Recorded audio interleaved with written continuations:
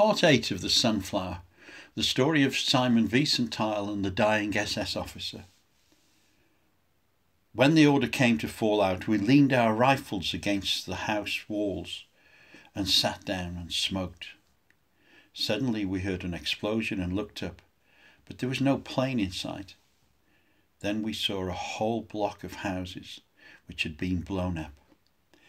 Many house blocks had been mined by the Russians before they retreated, and as soon as our troops entered the buildings, they blew up. One comrade declared that the Russians had learnt such tactics from the Finns. I was so glad we had been resting. We had escaped again. Suddenly a staff car stopped near us. A major climbed out and sent for our captain. Then came a number of trucks which took us to another part of the town. There the same miserable picture presented itself. In a large square we got out and looked around us. On the other side of the square there were a group of people under close guard. I assumed they were civilians who were taken out of the town in which fighting was still going on. And then the word ran through our group like wildfire. The Jews! In my young life, I had never seen many Jews. No doubt there had formerly been some, but for the most part they had emigrated when Hitler came to power. The few remained simply and disappeared later. It was said that they had been sent to the ghetto. Then they were forgotten. My mother sometimes mentioned our family doctor, who was a Jew, and for whom she mourned deeply. She carefully preserved all his prescriptions, for she had complete trust in his medical knowledge. But one day the chemist told her that she must get her medicines prescribed by a different doctor. He was not allowed to make up the prescriptions of a Jewish doctor. My mother was furious, but my father just looked at me and held his tongue. I need not tell you what the newspapers said about Jews.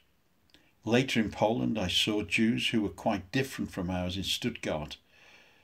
At the army base in Debicka, some Jews were still working, and I often gave them something to eat, but I was stopped when a platoon leader caught me doing it. The Jews had to clean up our quarters, and I often deliberately left behind on the table some food which I knew they would find. Otherwise, all I knew about Jews was what came out of the loudspeaker and what was given to us to read. We were told they were the cause of all our misfortunes. They were trying to get on top of us. They were the cause of war, poverty, hunger, and unemployment. I noticed that the dying man had a warm undertone in his voice as he spoke about the Jews. I had never heard such a tone in the voice of an SS man. Was he better than others, or did the voices of the SS change when they were dying? An order was given, he continued, and we marched towards the huddled mass of Jews. There were 150 of them, or perhaps 200, including many children, who stared at us with anxious eyes. A few were quietly crying. There were infants in their mothers' arms, but hardly any young men, mostly women and greybeards.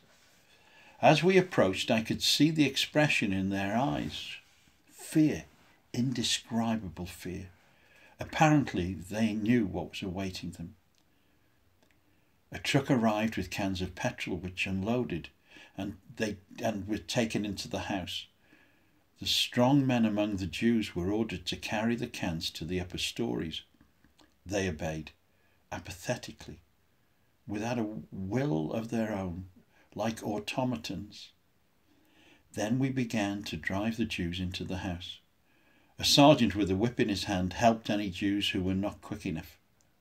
There was a hail of curses and kicks. The house was not very large. It had only 3 stories. I would have not believed it possible to crowd them all into it, but after a few minutes there was no Jew left on the street. He was silent, and my heart started to beat violently. I could well imagine the scene. It was all too familiar. I might have been among those who were forced into the house with the petrol cans. I could feel how they must have pressed against each other.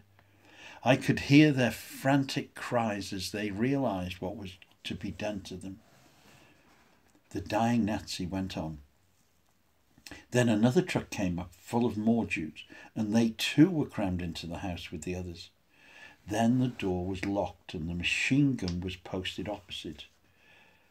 I knew how this story would end. My own country had been occupied by the Germans for over a year, and we had heard of similar happenings in Bialystok, Brody and Grodek. The method was always the same. He could spare me the rest of his gruesome account. So I stood up, ready to leave, but he pleaded with me, "Please stay, I must tell you the rest. I really do not know what kept me." But there was something in his voice that prevented me from obeying my instinct to end the interview. Perhaps I wanted to hear from his own mouth, in his own words, the full horror of the Nazis' inhumanity.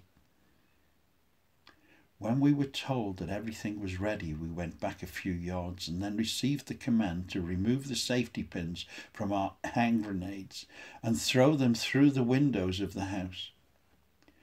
Detonations followed, one after another. My God. Now he was silent and he raised himself slightly from his bed. His whole body was shivering. But he continued. We heard screams and saw flames eat their way from floor to floor. We had our rifles ready to shoot down anyone who tried to escape from the blazing hell. The screams from the house were horrible. Dense smoke poured out and choked us. His hand felt damp. He was shattered by his recollection that he broke into a sweat, and I loosened my hand from his grip. But at once he groped for it again and held it tight. "Please, please," he stammered, "don't go away. I have more to say." I no longer had any doubts as to the ending.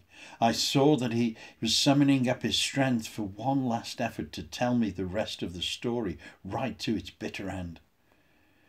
Behind the windows of the second floor, I saw a man with a small child in his arms. His clothes were alight. By his side stood a woman, doubtless the mother of the child. With his free hand, the man covered the child's eyes. Then he jumped into the street. Seconds later, the mother followed. Then from the other windows fell burning bodies. We shot. Oh God. The dying man held his hand in front of his bandaged eyes as if he wanted to banish the picture from his mind. I don't know how many tried to jump out of the windows, but that one family I shall never forget, least of all the child. It had black hair and dark eyes. He felt silent, completely exhausted. The child with the dark eyes he had described reminded me of Eli, a boy from the Lemberg ghetto, 6 years old, with large, questioning eyes. Eyes that could not understand. Accusing eyes. Eyes that one never forgets. Well, Shabbat Shalom, Mike Fryer.